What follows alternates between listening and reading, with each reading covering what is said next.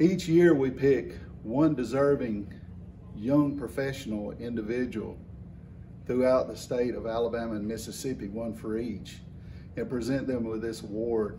We go through all of the applications to decide who it will be for this particular year. And this year, we're proud to present this award to Jordan Young of Decatur Utilities.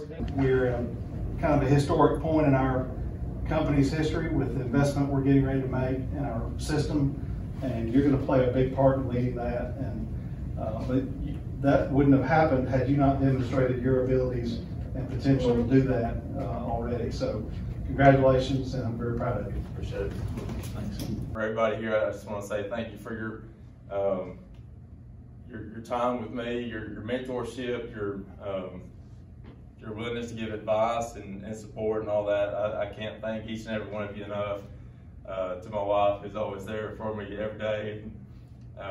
It just means a lot to be able to have this award, not only for time spent here, but really for everybody at Decatur Utilities. It's a team effort, everybody knows that.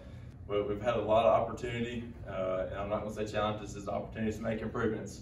And that's what we're all in it for, is to provide a service and create overall better quality for our customers every day. Jordan has worked extremely hard to earn this award, but Jordan will be the first one to tell you that this is a team effort.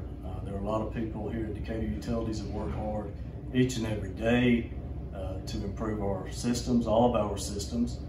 So we're grateful to Jordan for his hard work.